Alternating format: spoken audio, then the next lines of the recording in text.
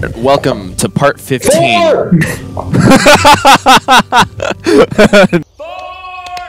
No, dummy! 1673! Nice. Sorry. That's funny. I saw him golf with a blow, and I had to say it. Yeah, I suppose you did. Because it's kind of funny. These security guards are just not securing, and they're not guarding, and that's how they can let Chase McCain arrest them, they just disappear.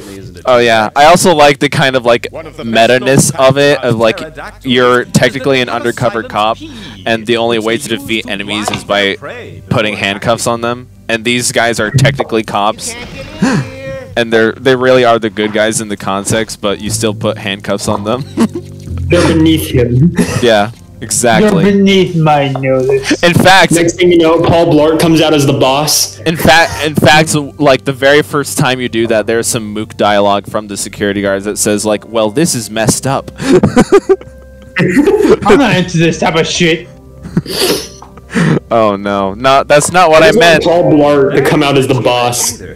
That'd be funny. Mall cop. Oh man, I wish there was a mall level in this game now. Damn. There's not a. How can you have an undercover cop game and not have a mall level? I don't know. Because like we're in the museum level right now, and there's a bank level. What else was there? Oh yeah, a level where you're in a skyscraper. That was technically like you were running across the rooftops of skyscrapers. Yeah, that was technically the first level. But there's not one where you're actually inside a skyscraper? No. Dang it, so no Die Hard references? Damn. No, sorry. I mean, this isn't a Christmas movie, so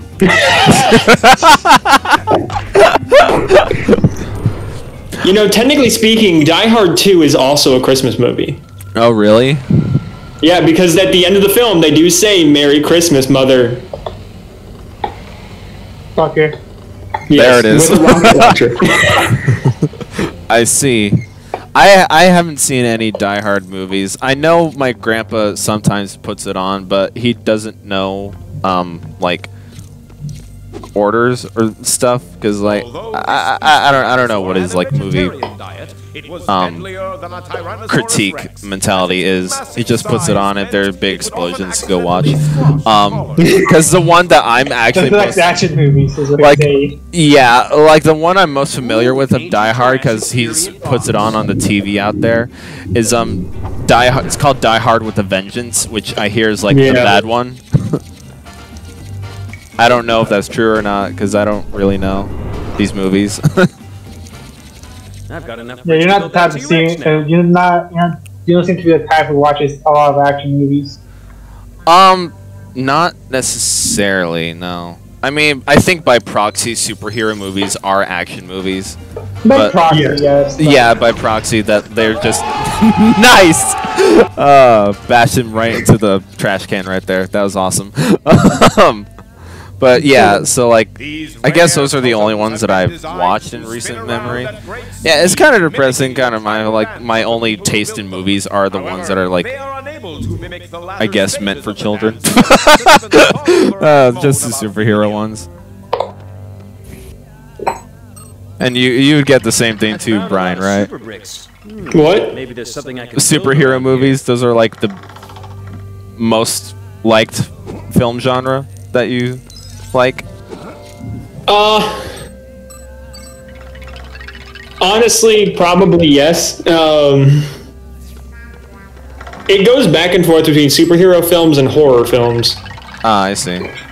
Or well, oh yeah, I should say horror. Watch a lot of thriller. I like thriller films. Thriller. Could you describe what that is?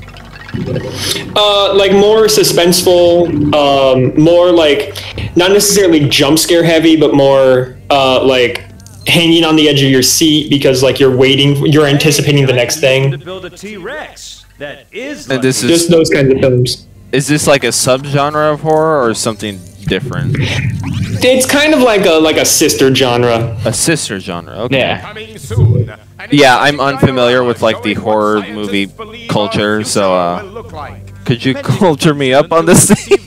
Can you culture me up? We have to culture Ethan on something for once. Exactly. So, I guess the best way I can really do this is by giving an example. So, an example of a horror film would be something like Chucky? like Chucky, Aliens? Nightmare on Elm Street, the Nightmare on Elm Street series, the Friday the 13th series. I was about to say Friday the 13th. Those are things that I would classify as horror because they rely more on like the blood and gore or the jump scares and things like that. Or classics, essentially. Yeah. And then something that I would consider more of a thriller or like a suspenseful film would be something like Saw, I've seen Final Destination. I've seen all of them as well. Things like that. I mean, yes, those movies do rely on blood and gore just as much as a horror film, but they don't rely as much on jump scares. Like, I thought, like, you guys are mainly talking about these legacy series. I thought these were technically considered the slasher genre. Not entirely. Yeah. Could you I explain? mean, you could look at Jigsaw as maybe, but I wouldn't think Final Destination. Actually, Jigsaw. The Saw franchise created its own subgenre of horror. Oh yeah, that is true. I can't remember the exact name of it. I just know that porn is part of the name. Whoa, what? I think it's essentially called torture porn in a way. Yeah, that's what it is. Torture porn. In a way. I see. The Saw franchise created torture porn. Ethan, you might also have to bleep that as well. Yeah, you might. I didn't realize that. Oh my god. No, but fun fact, Final Destination 3 is the reason I'm scared of roller coasters. Really? Uh-huh. Oh man. What happened in that Final movie? Destination 3 is essentially in the beginning scene, an entire roller coaster falls apart. Really? Yeah, people go flying out of the seats. I think one of them even comes off the track. Yep. It was that scene in that movie that make the reason I'm scared of roller coasters. I see. No wonder you're like, no, I don't want to go. I don't want to go. That's the reason I've said no to roller coasters, except for the one time. The two times. One time at Oak Park. The two times, Like technically. The two times, technically. There's one on the... When was this? Looping Thunder. Yeah. Oh, right. Looping Thunder, but that was years ago. That was years ago, and That was years ago. like, I tricked you into saying, come on, I've been on it 1,000 times already. I had never been on a roller coaster in my life at that point. You motherfucker! Yeah, that's what he did. You evil motherfucker! Yeah. I mean, Disneyland's the reason why I'm an adrenaline junkie now. Adrenaline junkie? He finds excitement. He gets hard when he's on a roller coaster. Did you say high or hard? Both. I mean, he could get both. But I really want to go to Universal Orlando because I really want to go on the Velocicoaster. Velocicoaster? It's a new Jurassic World themed roller coaster. Oh, I see. Oh, okay.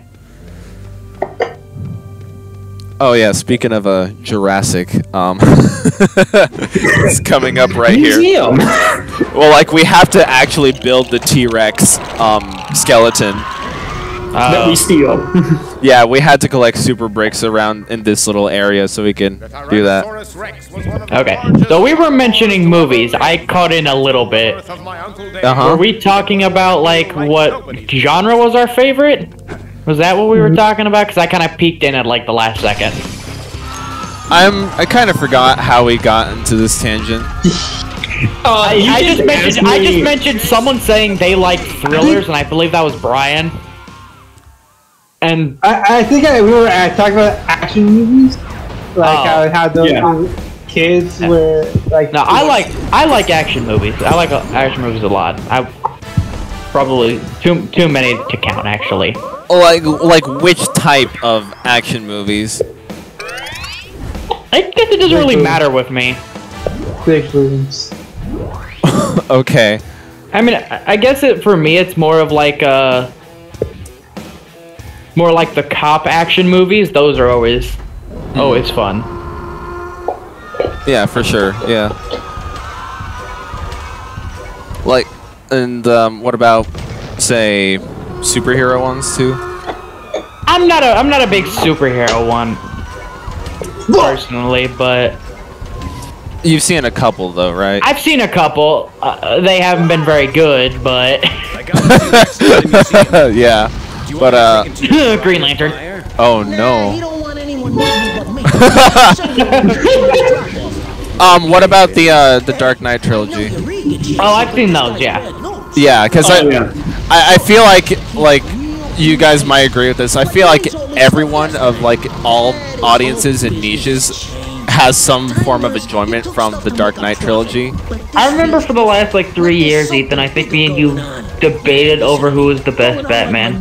Oh yeah, For like three years, we debated on that. Well, like it was who was the better Batman. This was coming off of the high because like I actually was a little bit impressed with the Ben Affleck Batman from Batman v Superman. It's like I feel like that's like one of them. I don't want to say redeeming factors of that movie. It's not a good movie for the record. Nah, it's not a good movie. No, but I think Batman was entertaining. More so.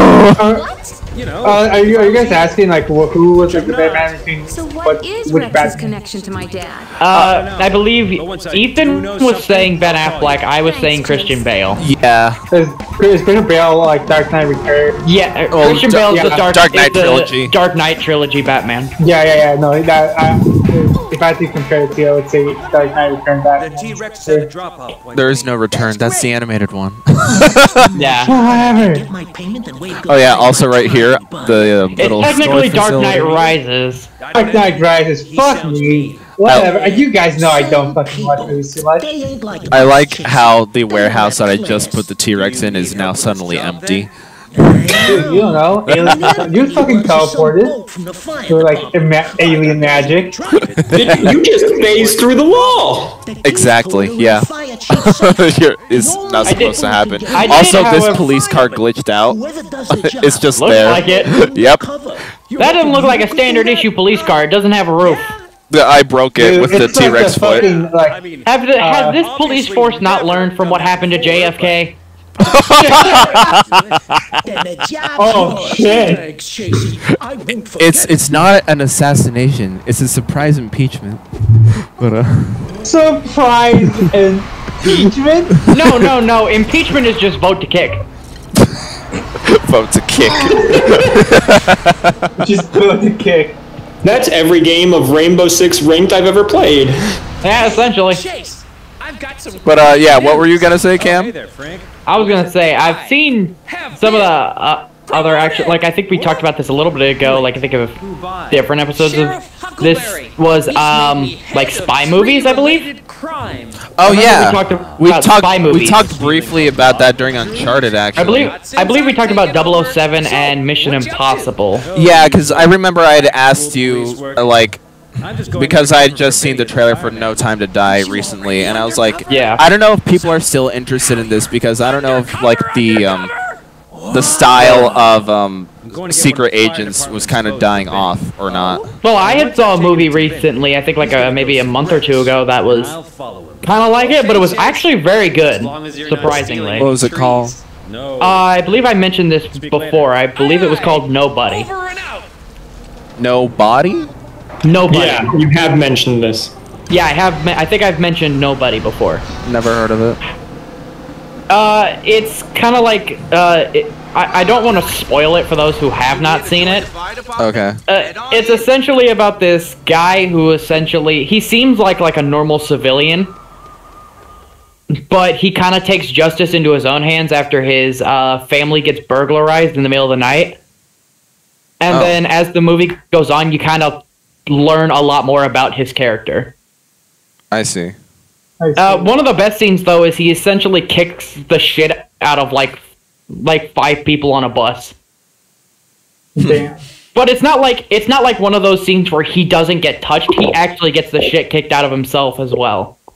So it's not like where he's untouchable, right? He's not untouchable. No, this man gets like kicked in the chest. He gets thrown out of a bus window.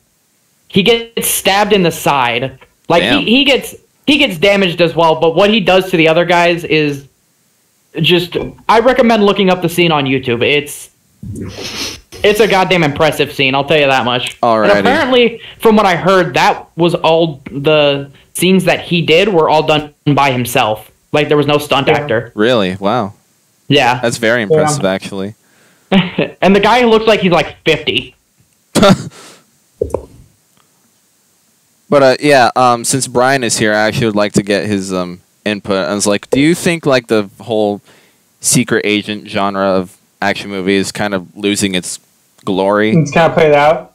I think so. Okay. At least when it comes to the style of like 007. Because some like spy movies or like secret agent movies have been able to like change up the style, like John Wick, for example. Yeah. Like John Wick was really able to stand out. But movies like 007 and Mission Impossible and stuff, I think that type of style of like secret agent films, I think those are the ones that are really dying out. Yeah. And it's just because at this point it's just routine. Yeah. It's the same reason Agent 47 failed as bad as it did. It was just the routine spy movie, despite the Hitman games always being not routine. It doing its own thing in a way, if you've ever played any of the games. Is Agent 47 the movie game? Yeah. A movie about the game? Okay, I actually have seen that. Yeah, and it was not very impressive at all. Say I like it over the other Hitman movie.